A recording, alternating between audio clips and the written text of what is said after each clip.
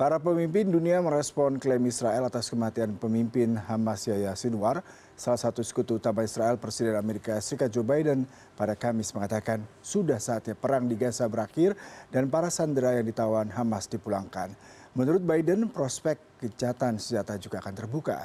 Sementara itu dalam konferensi persnya, Presiden Komisi Eropa Ursula von der Leyen mengatakan kematian Yahya Sinwar dapat melemahkan Hamas secara signifikan. Now's the time to move on move toward a ceasefire in Gaza, make sure that we move in the direction that we're going to be in a position to make things better for the whole world. It's time for this war to end and bring these hostages home. So that's what we're ready to do. That's what we're going to do. And I'm sending Tony Blinken to Israel. Sinwar was the leader of a terrorist organization, the terrorist organization of Hamas, and he was basically the mastermind behind the 7th of October with the killings, the massacres, the rapes and the kidnapping.